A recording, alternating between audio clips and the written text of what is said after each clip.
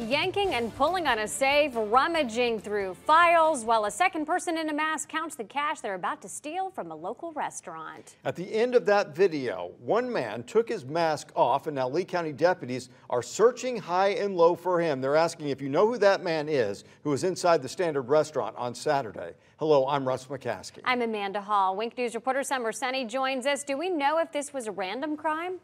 Well, Amanda, based on this video, the sheriff's office doesn't consider this to be a random crime at all.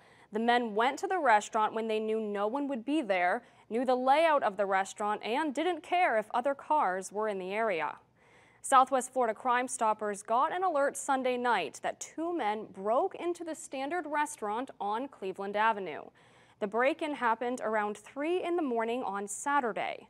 They entered the restaurant using a crowbar and stole some of the restaurant's cash and office supplies.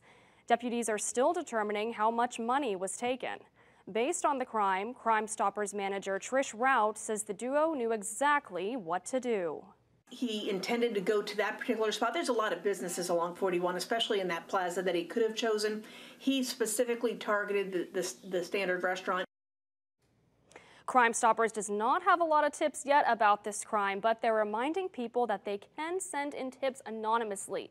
Tips can be sent in online or by calling the number on your screen, 1-800-780-TIPS.